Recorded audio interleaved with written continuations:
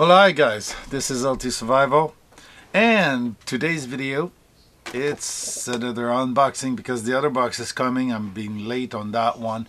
So box 78, Camp Convenience. Stay tuned, we'll be right back.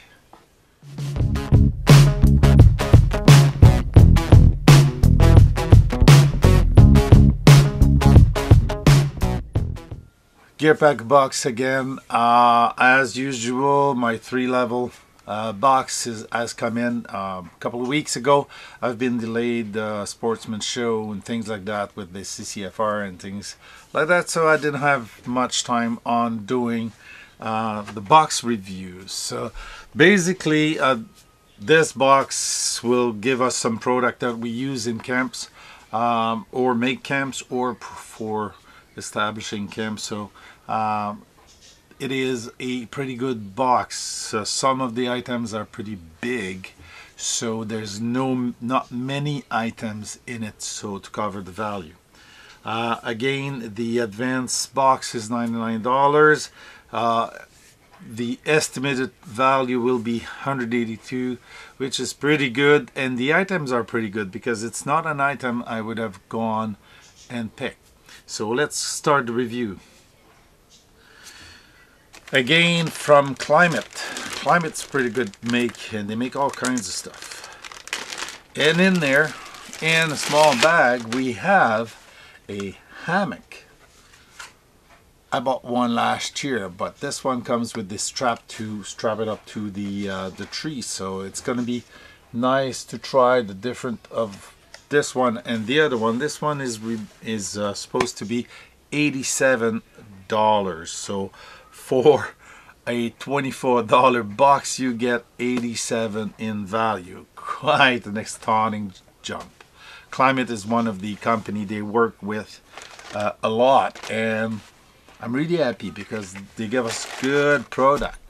Climate is pretty good, even though they kind of stay in the lower branch, lower level of price. And at Costco last year, a nylon parachute type hammock was about $50, so $87 pretty good. Of course, since the box is $24, we already exceeded the value of the total box, and they gave us a gratuity, something free, a sticker from Gearpack. Again, I might just put one more the other way here on my tool chest, which is the knife chest. Basic plus is, of course, the knife. So one more to put in the chest, and I have not enough knife. Oh my god, those that know me knows that I got pretty much knife.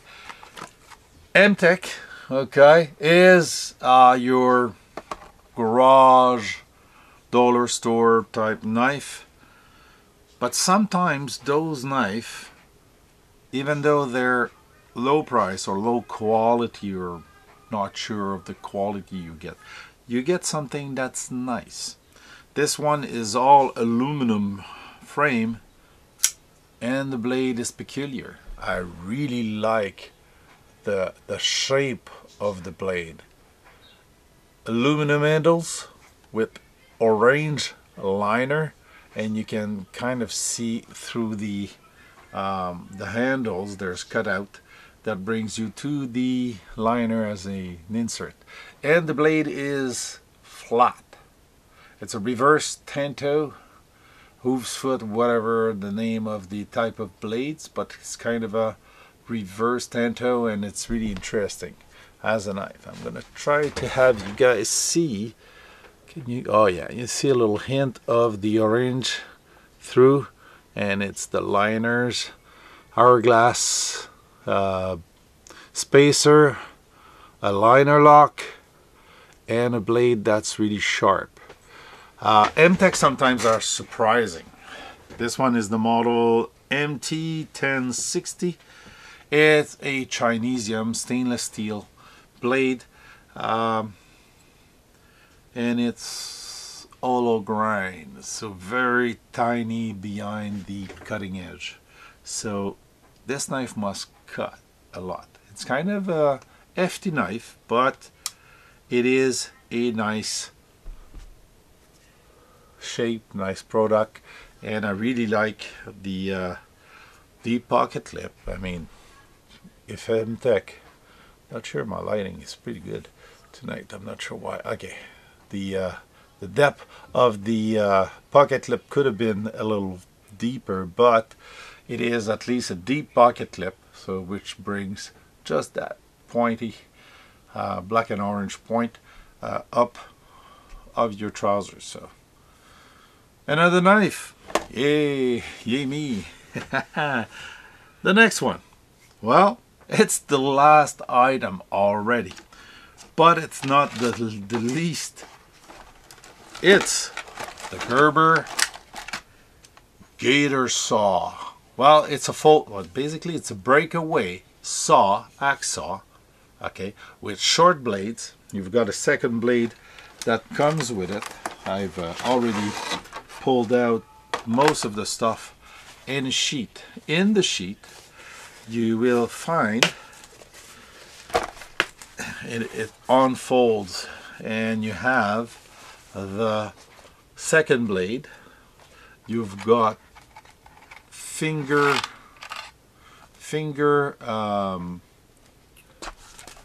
things to pull the blade and use it on hand instead of using it on the frame, and you've got all the parts, and you've got a chainsaw. That's why you have those finger things, because one of the blade is that articulated kind of a chainsaw blade that you're supposed to be able to cut a tree with. So you can do a hand saw with it. So you have a frame saw, you've got a hand saw. Okay, it's not bad, it's pretty aggressive, and you can pull it and cut yourself a tree.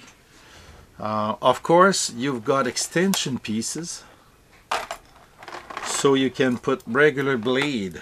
If you don't find those shorty blades, you can add, where are they? Yeah, they're in the back. I'm gonna try to pull out. Yeah, this is the second blade. Okay, here's the second blade, smaller teeth, so you can do finishing work. I'm just gonna pull out that last piece. It's a part of a frame piece, okay, that you add to your frame, so you can use regular axe saw blades. So you've got a compact one, and you can use the larger one, so the blade is coming out, and you have a bigger part. I think I have a second one too, to make a complete hacksaw. Yes, there is a second piece. Yes, here it is. It is. So basically, if you want to know how it goes together, you just slip them in like that, and the blade, when she pulls, she holds them all together. So basically, you can add another two part, and your front brace is here. So it's pretty good. So you can take hacksaw blades from the regular one and the shorter one.